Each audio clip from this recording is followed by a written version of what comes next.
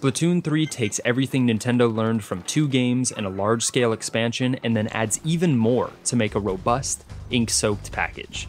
Variety isn't necessarily the first word that comes to mind with the Splatoon series, but it certainly will be a key element of Splatoon 3. With 2 games and a large-scale expansion under its belt, the latest in Nintendo's kid-friendly shooter franchise builds on everything that came before. That means a game that's loaded for bear, more game modes, weapons, maps, customization features, and more. Having tried 3 of the modes at a preview event, the game looks robust, while remaining very recognizable for Splatoon fans. At a hands-on event, I tried 3 distinct modes that show the breadth of the content offerings in Splatoon 3. The single-player return of the Mammalians campaign, the cooperative wave-based Salmon Run, and the traditional competitive Turf War battles. And although each relies on the same basic mechanics, playing them all back-to-back in quick succession showed how ingenious and flexible those mechanics are to support very different experiences. Return of the Mammalians is the 3rd installment of the ongoing Splatoon campaign series, a weirdly colorful post-apocalypse that has long implied that the Squid Kids and Octolings emerged post-humanity. This one focuses on the fuzzy Mammalians, including fuzzy hazards that can trap you temporarily. The name seems to imply that this could answer some of our questions about what happened to humanity, but the handful of early stages I tried didn't venture into that territory. Instead, Return of the Mammalians was a good warm-up activity, letting me get a hang of the weapons and movement again after being away from Splatoon. Like the other 2 games' single-player modes, it serves both as tutorial and standalone adventure, centering itself less on combat than the multiplayer modes and more on environmental puzzles. None of these felt terribly challenging, but it was a good opportunity to get my sea legs. The single-player mode was also a good chance to try one of the new weapons, the Stringer Bow. Though a bow might seem straightforward enough, the Splatoon take on the weapon adds versatility that takes some finesse to master, which is not to say that I did. You can squeeze off standard bow bolts quickly, but holding down the tension lets you toggle between 2 additional functions, a power focus shot and an explosive shot. Mapping these functions to the length of your drawback is sure to raise the skill ceiling for high-level play. Next up was Salmon Run, the cooperative horde multiplayer where 4 squid kids fight off salmonoids while gathering their eggs and tossing them into a centralized bucket in a small arena setting.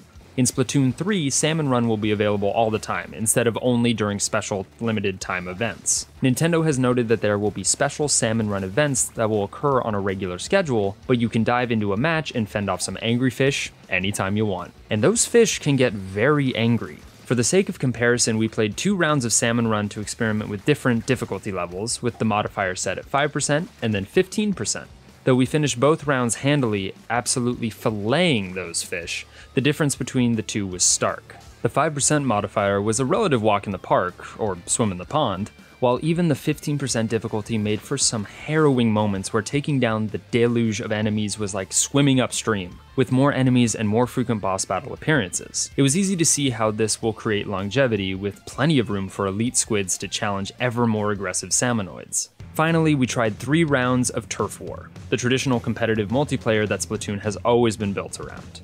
We had free reign to experiment with different weapon types, and the sheer volume was a little overwhelming. This was every weapon I remember from Splatoon history, and some I'm sure I've forgotten. For the first round, I tried the other new addition, the Splatana, a sword-styled like windshield wiper that can also do a short-range burst if you charge ahead of time.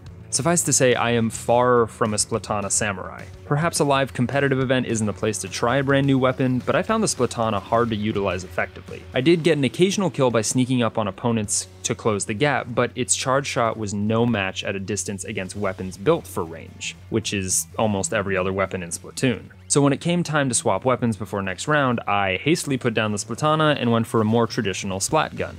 That embarrassing spectacle aside, Turf War is just as enjoyably chaotic as ever. It's easy to forget how brilliant the core competitive gameplay of Splatoon really is. Your weapons are offensive, but combat is incidental, as the true goal is to cover as much of the battlefield as possible with ooey gooey neon paint with a beautiful wet sheen. That, in turn, lets you travel quickly in swim mode to reach a hot zone, escape from an enemy encounter, or sneak up on opponents. It's such a beautiful, self-sustaining loop of system. None of this is new to Splatoon 3, this is how the series has always worked, but I think it's worth taking a step back to appreciate how harmonious it still is. Between Turf War rounds, we got to experiment a little with the new lobby system, which serves as a testing ground for weapons and a social hub to see your friends represented as holograms. You can test weapons out on a series of dummies to see weapon damage too, which may be useful for competitive players. Even with the wealth of options though, we still didn't see everything. We didn't try the block puzzle minigame Table Turf Battle, which combines a collectible card game with filling in spaces on a game board with Tetramino-style pieces to claim territory. As an overhead approximation of filling the battlefield with paint, it looks like a clever idea, and I'm looking forward to trying it. Then on top of all these modes, there's everything surrounding the game that we saw in the recent Nintendo Direct presentation. The wealth of customization and communications options include decorating your Squid Kid or their locker, posting messages for other players, exploring the city, and more. We didn't see any of those elements firsthand, but they're kind of the little flourishes that help you round out the experience. Nintendo has already outlined that it has a 2-year plan for in-game events and catalogs to collect new fashion options to give it legs. Or tentacles, as the case may be. Thanks to a wealth of gameplay options that have been refined over the past games and expansions, alongside a few new additions, Splatoon 3 looks to be the most robust Splatoon package yet. The underlying mechanics still feel as great as ever, but now there's just way more to do with them.